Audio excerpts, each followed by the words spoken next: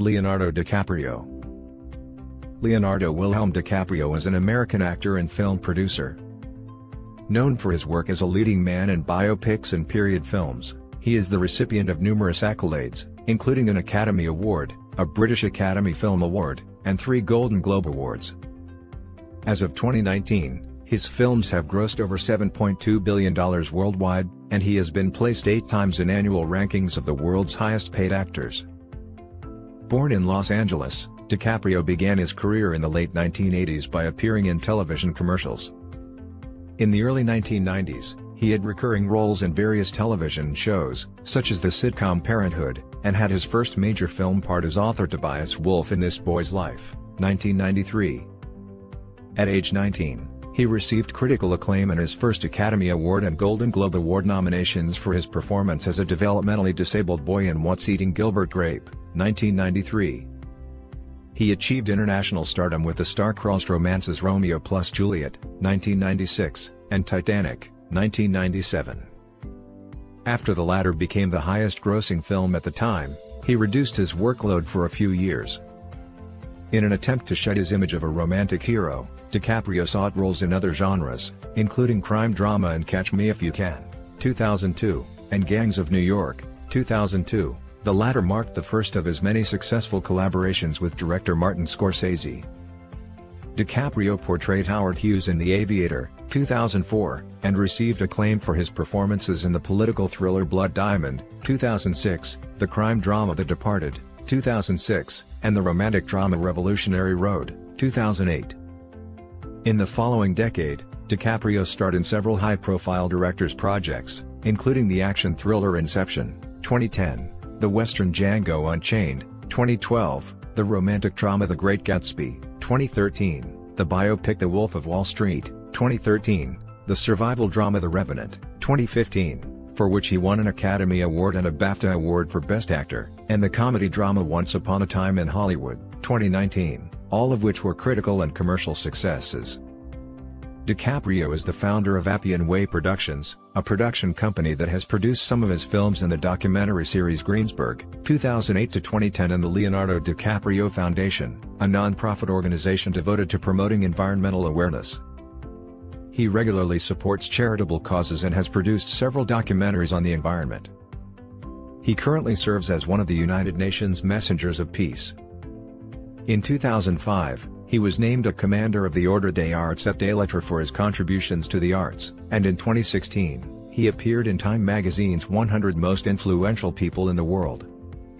DiCaprio was voted one of the 50 greatest actors of all time in a 2022 Readers' poll by Empire. Early life and acting background. Leonardo Wilhelm DiCaprio was born on November 11, 1974, in Los Angeles, California. He is the only child of Ermelyn, née Hindenburg, a legal secretary, and George DiCaprio, an underground comics writer, publisher, and distributor of comic books. They met while attending college and moved to Los Angeles after graduating.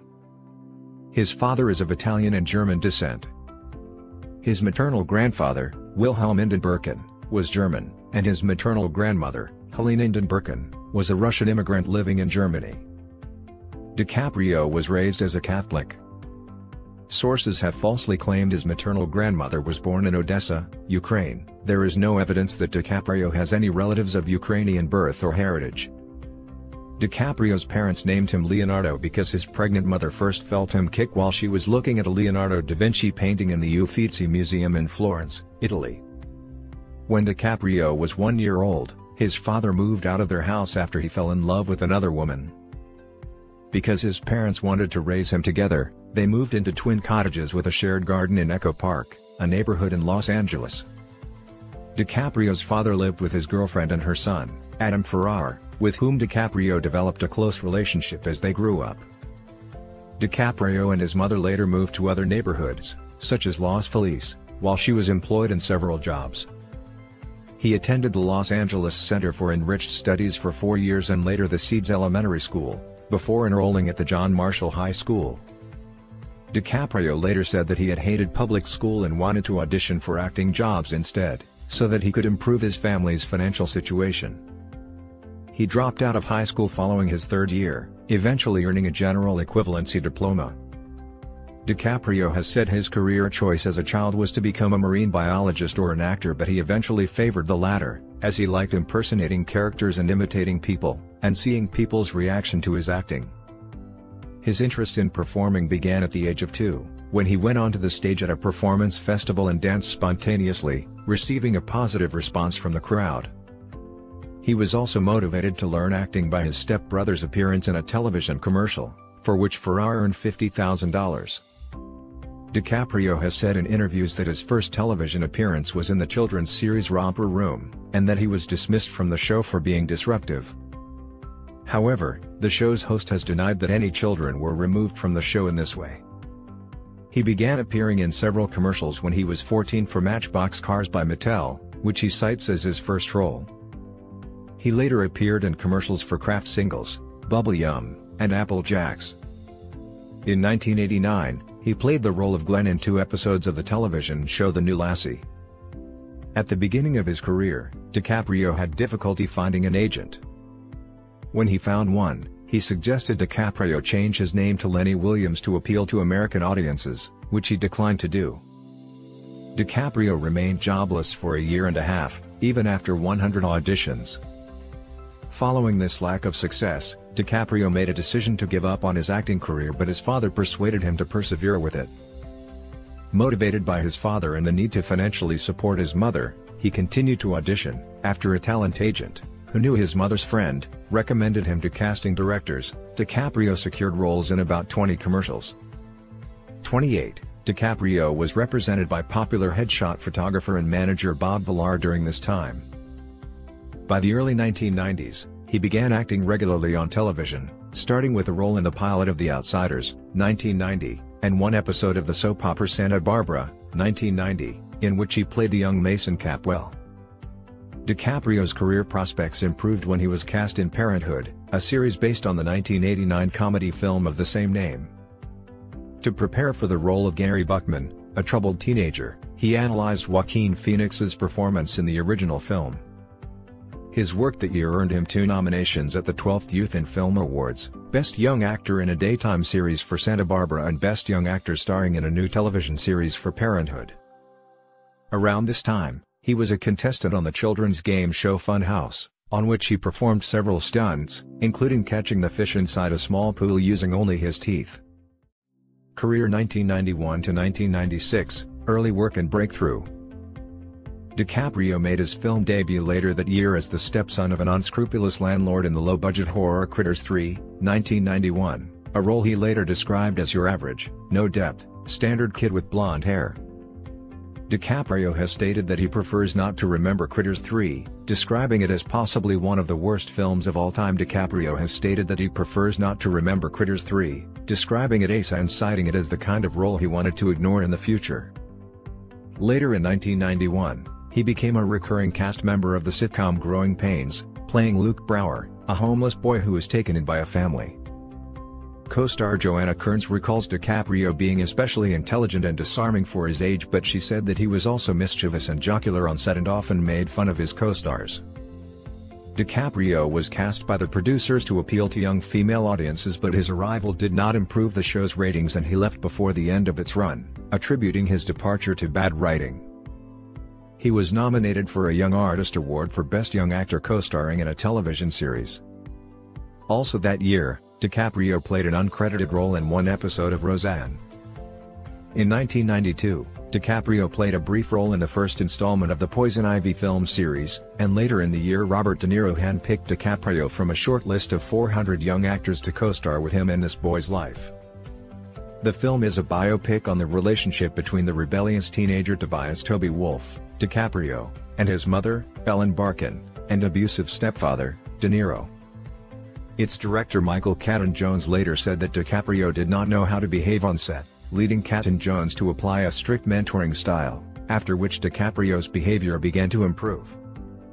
Bill Jabari of Rolling Stone found that the powerful bond between Barkin and DiCaprio elevated the film, praising DiCaprio's portrayal of the character's complex growth from a rebellious teenager to an independent young man. DiCaprio played the intellectually disabled brother of Johnny Depp's character in What's Eating Gilbert Grape, 1993, a comic tragic odyssey of a dysfunctional Iowa family. According to director Lasse Hallström, Jones recommended DiCaprio to him, but he was initially skeptical, as he considered DiCaprio too good-looking for the part. Hallström cast DiCaprio after he emerged as the most observant auditionee. The film became a critical success. At 19, DiCaprio earned a National Board of Review Award, as well as nominations for a Golden Globe Award and an Academy Award for Best Supporting Actor, making him the seventh youngest Oscar nominee in the category. The film's real show-stopping turn comes from Mr. DiCaprio, wrote the New York Times critic Janet Maslin, who makes Arnie's many tics so startling and vivid that at first he is difficult to watch. The performance has a sharp, desperate intensity from beginning to end. Some text goes here. Karen James, also writing for the New York Times, said of his performances in This Boy's Life and What's Eating Gilbert Grape, he made the raw, emotional neediness of those boys completely natural and powerful. DiCaprio's first effort of 1995 was in Sam Raimi's Western film The Quick and the Dead, but Sony Pictures was dubious over DiCaprio's casting, and as a result, co-star Sharon Stone paid his salary herself. The film was released to a dismal box office performance and mixed reviews from critics. DiCaprio's next film in 1995 was The Basketball Diaries, a biopic, in which he played a teenage Jim Carroll as a drug-addicted high school basketball player and writer.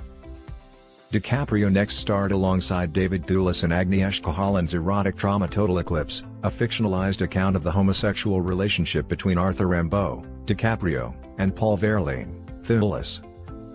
He replaced River Phoenix, who died before filming began. Although the film failed commercially, it has been included in the catalog of Warner Archive Collection, a home video division for releasing classic and cult films from Warner Brothers library. DiCaprio starred opposite Claire Danes in Baz Luhrmann's film Romeo plus Juliet, 1996, an abridged modernization of William Shakespeare's romantic tragedy of the same name, which retained the original Shakespearean dialogue. The project grossed $147 million worldwide, and earned DiCaprio a Silver Bear for Best Actor at the 1997 Berlin International Film Festival. Reviewing his early works, David Thompson of The Guardian called DiCaprio a revelation in What's Eating Gilbert Grape, very moving in This Boy's Life, suitably desperate in The Basketball Diaries and a vital spark in Romeo plus Juliet. Later in 1996, DiCaprio starred in Marvin's Room, a family drama about two estranged sisters, played by Meryl Streep and Diane Keaton, who were reunited through tragedy. DiCaprio portrayed Hank, the troubled son of Streep's character, who has been committed to a mental asylum. Lisa Schwartzbaum of Entertainment Weekly praised the deeply gifted DiCaprio for holding his own against the experienced actresses Keaton and Streep, describing the three as full-bodied and so powerfully affecting that you're carried along on the pleasure of being in the presence of their extraordinary talent. 1997 to 2001, Titanic and worldwide recognition. DiCaprio rejected a role in the film Boogie Nights, 1997, to star opposite Kate Winslet in James Cameron's Titanic, 1997, as members of different social classes who fall in love aboard RMS Titanic during its ill-fated maiden voyage. DiCaprio initially had doubts about it, but was eventually encouraged to pursue the part by Cameron. With a production budget of more than $200 million, the film was the most expensive at the time and was shot at Rosarito, Baja California, where a replica of the ship was created. Titanic became the highest-grossing film at the time, eventually earning more than $2.1 billion in box office receipts worldwide. The role of Jack Dawson transformed DiCaprio into a superstar, resulting in intense adoration among teenage girls and young women in general that became known as Leo Mania, comparable to Beatlemania in the 1960s. The film won 11 Academy Awards, the most for any film, including Best Picture, but DiCaprio's failure to gain a nomination led to a protest against the Academy of Motion Picture Arts and Sciences, AMPAS, by more than 200 fans. He was nominated for other high-profile awards, including a Golden Globe Award for Best Actor. DiCaprio stated in 2000, "I have no connection with me during that whole Titanic phenomenon, and what my face became around the world. I'll never reach that state of popularity again, and I don't expect to. It's not something I'm going to try to achieve either." 70, in 2015, Eberi called the role DiCaprio's best, writing that he and Winslet infused their earnest back and forth with so much genuine emotion that it's hard not to get swept up in their doomed love affair. A journalist for Vanity Fair similarly labeled them in 2008 Hollywood's most iconic screen couple since Humphrey Bogart and Ingrid Bergman. Reviewing the film in 2017, Alyssa Wilkinson of Vox took note of DiCaprio's boyish charm and found him natural and unaffected in his performance. After the success of Titanic, DiCaprio reduced his workload to learn to hear his own voice in choosing the roles that he wanted to pursue. DiCaprio played a role in a brief appearance in Woody Allen's caustic satire of the fame industry, Celebrity, 1998, whom Iberi labeled the best thing in the film. That year, he also starred in the dual roles of the villainous King Louis XIV and his secret, sympathetic twin brother Philippe and Randall Wallace's The Man in the Iron Mask, based on the namesake 1939 film. The film received mixed to negative response, but grossed $180 million against its budget of $35 million. Entertainment Weekly critic Owen Gleiberman wrote that DiCaprio did not look old enough to play the part, but praised him as a fluid and instinctive actor, with the face of a mischievous angel. The Guardian's Alex von Tunselman was similarly impressed with his performance but found his talent wasted in the film. Nevertheless, DiCaprio was awarded a Golden Raspberry Award for Worst Screen Couple for both incarnations the following year. In 1998, DiCaprio was cast in American Psycho, 2000, for a reported salary of $20 million. After disagreements with Oliver Stone on the film's direction, DiCaprio left the project, taking the lead role in The Beach instead. The latter, an adaptation of Alex Garland's 1996 novel of the same name, saw him play an American backpacking tourist looking for the perfect way of life in a secret island commune in the Gulf of Thailand. Budgeted at $50 million, the film earned about 3 times more at the box office, but was negatively reviewed by critics, and earned him a nomination for the Golden Raspberry Award for Worst Actor. Todd McCarthy of Variety thought DiCaprio gave a compelling performance but his character lacked the uniqueness to make him dimensional. In the mid-1990s, DiCaprio appeared in the mostly improvised black-and-white short film Don's Plum as a favor to aspiring director R.D. Robb. When Robb expanded it to a full-length feature, DiCaprio and co-star Tobey Maguire had its release blocked in the US and Canada by court order, arguing they never intended to make it a theatrical release. The film premiered at the 2001 Berlin International Film Festival. 2002 to 2009, venture into film production. DiCaprio turned down the role of Anakin Skywalker in Star Wars, Episode II, Attack of the Clones, 2002. His first film that year was the biopic Catch Me If You Can, based on the life of Frank Abagnale Jr., who before his 19th birthday committed check fraud to make millions in the 1960s. Directed by Steven Spielberg, the film was shot across 147 different locations in 52 days, making it the most adventurous, supercharged movie-making DiCaprio had experienced yet. The film received critical acclaim and with a worldwide gross of $351 million against a budget of $52 million, it became his second highest grossing release after Titanic. Roger Ebert praised his departure from dark and troubled characters, while 2 Entertainment Weekly critics in 2018 called it DiCaprio's best role, labeling him delightfully persuasive, deceptive, flirtatious, and sometimes tragic, and we dare you to find a better role, if you can. DiCaprio received his 3rd Golden Globe nomination for his performance in the film. Also in 2002, DiCaprio starred in Martin Scorsese's Gangs of New York, a historical drama set in the mid-19th century in the Five Points district of New York City. Scorsese initially struggled selling his idea of realizing the film until DiCaprio became interested in playing protagonist Amsterdam Vallon, a young leader of an Irish-American street gang, and thus Miramax Films got involved with financing the project. Nonetheless, production on the film was plagued by overshooting of budgets and producer-director disagreements, resulting in an 8-month shoot. With a budget of $103 million, the film was the most expensive Scorsese had ever made. Gangs of New York earned $193 million worldwide and received positive critical response. Ann Thompson of The Observer took note of DiCaprio's low-key, sturdy performance, but felt that co-star Daniel Day-Lewis overshadowed him.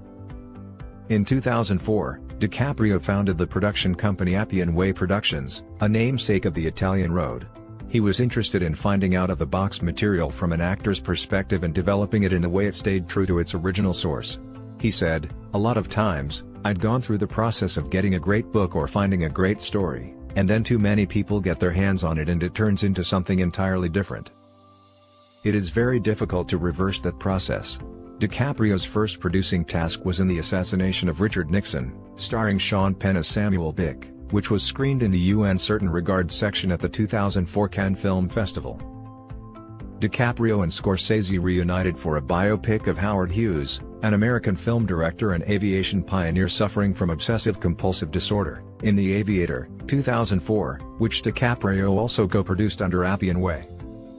DiCaprio initially developed the project with Michael Mann, who decided against directing it after working on biopics The Insider, 1999, and Ali, 2001. DiCaprio eventually pitched John Logan's script to Scorsese, who quickly signed on to direct. The Aviator became a critical and financial success, grossing $213 million against its budget of $110 million. Simon Brown of Empire praised DiCaprio for convincingly playing a complex role, highlighting the scenes depicting Hughes' paranoia and obsession. He received his first Golden Globe Award for Best Actor, Motion Picture Drama and nominations for an Academy Award, a BAFTA Award, and a Screen Actors Guild Award for Best Actor. In 2006, DiCaprio starred in the crime film The Departed and the political war thriller Blood Diamond. In Scorsese's The Departed, DiCaprio played the role of Billy Costigan, a state trooper working undercover in the Irish mob in Boston, someone he characterizes as in a constant, 24-hour panic attack. This reunited DiCaprio with prior colleagues, Mark Wahlberg after The Basketball Diaries, and Catch Me If You Can co-star Martin Sheen. DiCaprio especially liked the experience of working with co-star Jack Nicholson, describing a scene with him as one of the most memorable moments of his life as an actor.